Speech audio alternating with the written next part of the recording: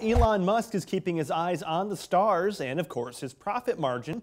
On Tuesday, Musk said his Starlink venture was growing quickly as he forecast total investment costs in the satellite internet business at between $20 and $30 billion.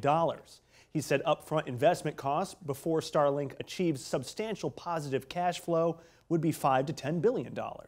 Starlink, which is an array of low-orbit satellites offering high-speed internet for people living in remote areas, is already offering a trial service and says it aims for near global coverage of the populated world this year. It now has more than 1,500 satellites and is operating in about a dozen countries, adding more every month.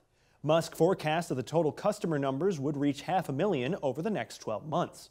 But still, skeptics question whether satellite internet can ever develop a viable business model because the main target of the market, those living in remote areas, is just too small to support the vast upfront investment costs. Musk pushed back against the idea, saying that Starlink could help fill in the gaps in fifth-generation mobile and fiber optic networks. Visit FISM.tv/news for more content.